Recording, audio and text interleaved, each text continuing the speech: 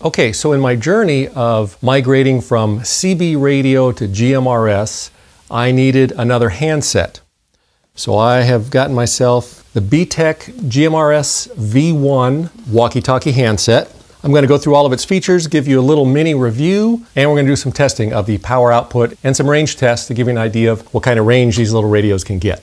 The GMRS-V1 is $50 or $55 if you get it on Amazon, free shipping if you're an Amazon Prime member. The GMRS-V1 is Part 95E FCC compliant, which means basically that you can make a video on YouTube and show yourself using it and not have to delete 500 comments from ham radio operators telling you that you're going to go to jail because it's not Part 95E compliant.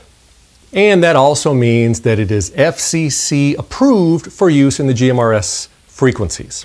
Now you do have to have a GMRS license to use the V1. That's not a ham license, it's GMRS license. That costs you $70. It's really easy to get. You just go online and pay the FCC for it. There's a link in the information section below to give you step-by-step instructions how to get a GMRS license if you don't already have one. The GMRS V1 is repeater capable, so you can talk to repeaters just like ham radios. And it's switchable between 2 watts and 5 watts. So I'm going to throw this on my power meter and see how true that is. I'm not going to go over every single feature of the radio. It's got a lot of stuff that I'll never use. I'm going to go over every feature that I find useful for when I'm using the radio, which will probably be helpful for most of you. If you're an off-roader, if you go hiking, if you need a radio for paintball, that sort of outdoor activities, I think all the stuff that I go over will probably apply to you. All right, so full disclosure, I did purchase this radio with my own money, full price, no discount, nothing special. So everything that I say is my opinion and my opinion only. However, any links that I put down below in the information section to check out this or other products, those are affiliate links. So if you click on one of those links and then buy something, I will get sale for that credit. So thank you very much. Okay, so let's go over what you get in the box when you buy the GMRS V1. So you're going to get a nice manual written in full English, easy to understand, goes over everything you'll need to know. You will get a nice little earpiece. This plugs into the side of the radio, and then you attach this to your head and your ear. This is very similar to the one that comes with the Baofeng radios, but it looks like it might be a little heavier duty. The buttons are a little bigger, so this might be better than the cheapo one that comes with the Baofeng UV5R type radios. You'll get the antenna, which you can't use the radio without. It's got a power adapter that will plug into the charger. It's got a little lanyard that you can attach to the side of the radio to wrap around your wrist. It has a belt clip that I already installed, and it has the battery, which slides on and off like that, and that just slides in. It pops right in. The unit itself is actually pretty sturdy feeling. It doesn't feel like plastic junk. Oh, let's take this off. Don't want you to miss that. On top, you've got where you put your antenna in. It has a little LED flashlight, which is 100% useless until you need it, and then it's a freaking lifesaver. Transmit and receive lights. I don't know if you can see it, but it has 2 push-to-talk buttons. I'll go over those in a minute. It's got a button here to switch to FM radio because you can monitor, you can listen to just regular FM music radio stations. And it's got the monitor button so that you can press it and turn off your squelch basically to listen to any signals that are not breaking your squelch. Very similar to the UV5R type radios, menu button, exit, and A and B. A and B is for switching between the dual channels. We'll talk about that in a minute. And of course, all your buttons for entering frequencies and doing your menu functions. The menu system internally and the shortcuts are all very similar, if not identical, to the UV5R type radios. All right. So when we turn it on, you can see, and hopefully you can see it, it's got a dual line screen. This radio can receive on 2 different frequencies at the same time. So what you can do is program one frequency on the top line and another frequency on the bottom line, and you can switch between those two. It will listen to both of them, and you can hear if anybody's talking on both frequencies. And then you can either have the radio automatically switch back and forth for transmitting, or what's really nice, and this is a great feature now, this is what the two different push-to-talk buttons are for. So if you receive something on channel A and you want to talk to the person on channel A, you press and hold the A button. You want to talk to whoever's on channel B, you press and hold the B button.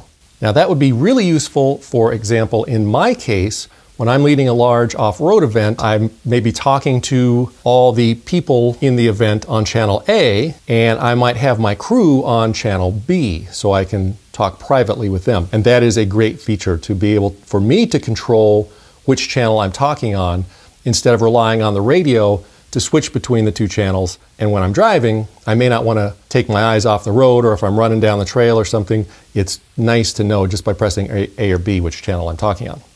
Now, I disable the dual channel monitoring because most of the time I only need to talk on one channel. So when I disable it, this radio has what's called the channel synchronization, which some of the older UV5R type radios do not have, so that I can set it so I can have my channel name on the top line and the channel frequency on the bottom line. And then when I change channels, 2930331, they're synced together. That's a great little feature.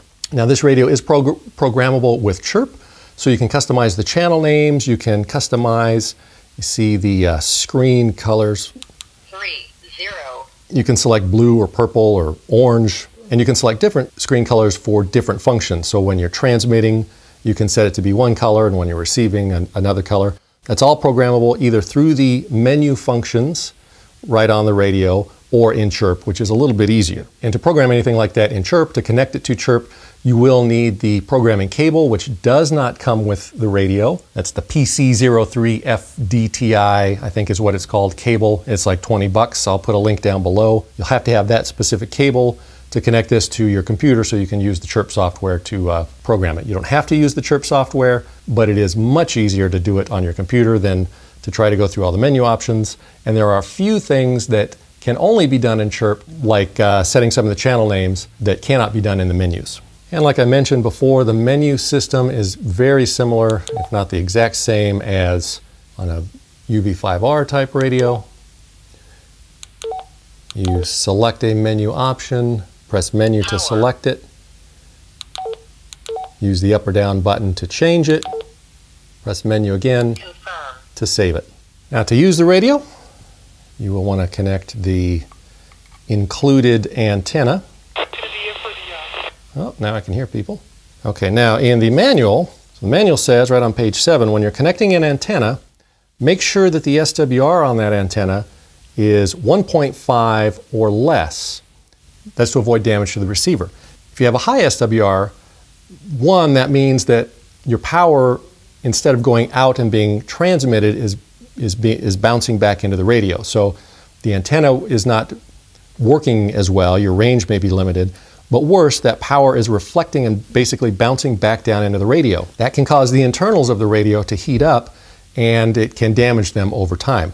An extremely high SWR could cause quick, fast damage, but a bad SWR, not a perfect SWR, won't explode your radio, but it's not good. So BTech doesn't want you to use an antenna with an SWR that's any higher than 1.5.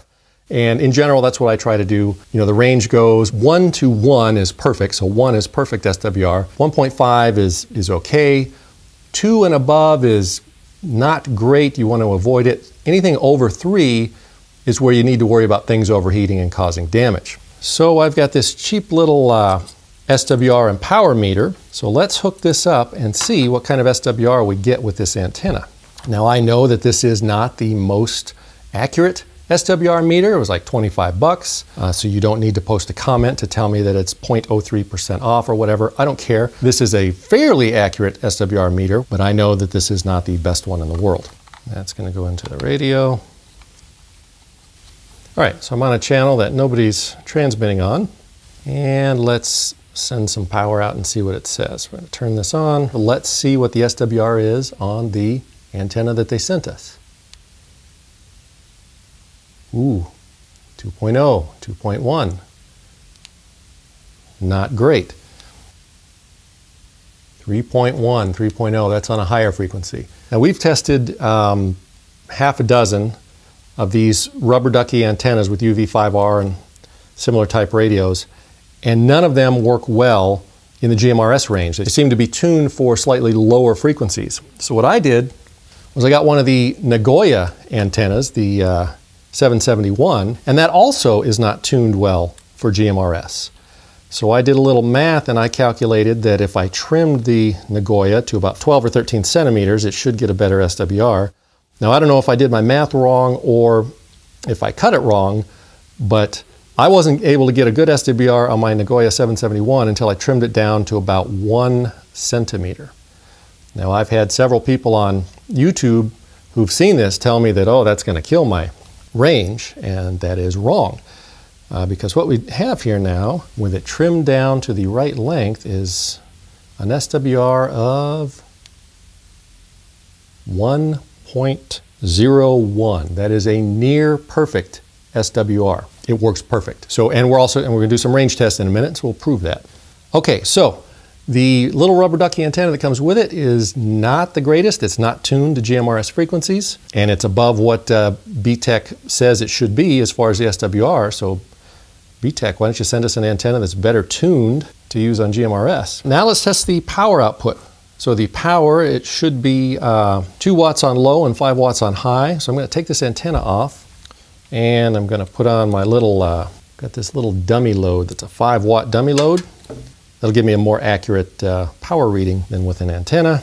Let's start with low power. That should be 2 watts. Let's transmit on low power and see what kind of output we get. 2.3 watts, right, pretty much right on the money. Now let's switch to high power, and let's see how that goes. 4.3 watts, and that's on GMRS channel 16. Let's go down to a lower frequency and test GMRS channel 1. 4.3 watts. Let's go up to the highest channel and test that. 4.3 watts. So 4.3 watts, not quite 5 watts, but that's pretty close.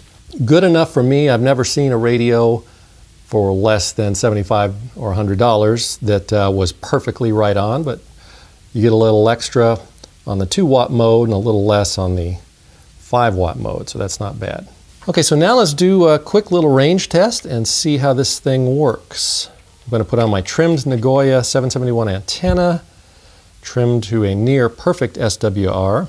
Now there's not a lot of people in my area on simplex talking, so I'm going to try to hit some repeaters that are nearby, and we'll know if I'm able to reach that repeater because it will answer back with a little silent hit or a ping, and we'll see the receive light up on top. It'll turn green if the repeater heard us and if it answers back.